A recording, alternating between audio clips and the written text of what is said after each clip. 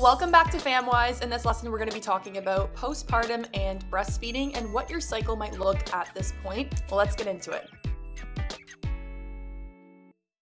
So the return to your fertility postpartum is going to look different per person and really depends on your breastfeeding pattern. So a breastfeeding woman is in a very long pre-ovulatory phase, aka your follicular phase, and they're actively observing for the onset of fertility. So the pattern you might be seeing is that in ovulatory pattern, you might have a short luteal phase and then finally the return of your fertile ovulatory pattern as your cycles resume. So likely you'll see many dry days along with some patches of different types of mucus. So you can see on the chart below how they have many dry days, and then there's some yellow mucus observations. We have an ES day, which we are using peak +3 just in case ovulation would occur during that point.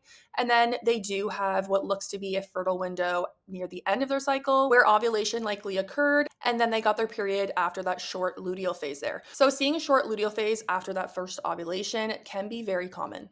And the timing for resuming ovulation is variable per person. So this timing depends on whether a mother is breastfeeding and the frequency of nursing. So breastfeeding effectively suppresses ovulation due to the production of prolactin when her baby suckles. So prolactin suppresses the hormone which triggers ovulation. And the greater a frequency of nursing, the greater the effect of ovulation suppression. And that's because of this hormone prolactin. So if you look at the chart below, we can see that if you are exclusively fully breastfeeding, the return of ovulation can occur on average 4 to 6 months, in which you should start charting 2 months postpartum. So that would include things like only breastfeeding, pacifying the baby at breast, so no pacifiers or bottles, and then the frequent nursing day and night and avoiding schedules. If you are partial breastfeeding, ovulation may return within 4 to 6 weeks. So you can start charting at that 2 weeks postpartum. And this would include implementation of supplements, pacifiers, bottles, including pumping, and then nursing on a schedule instead of on demand. If you are not breastfeeding at all, therefore there is no suppression, so you should begin charting at 2 weeks postpartum.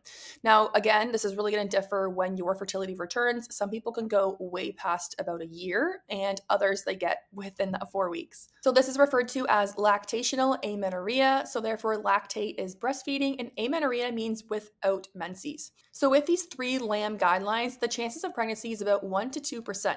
So if your baby is less than 6 months old, you are exclusively breastfeeding and you have no bleeding. During the initial 4 to 6 months period of exclusive breastfeeding, prolactin suppresses the egg recruitment and ovulation. So therefore, you can't get pregnant. Prolactin levels will start to return, followed by the return of ovulation, and then your return of menstruation. So we really need to be looking out for different cervical mucus patches during this time, because remember that cervical mucus means that estrogen is starting to rise, and that would be due to the development of a follicle from FSH in your brain. So really pay attention to those cervical mucus days, and you might see more and more as you start to return back to ovulatory patterns.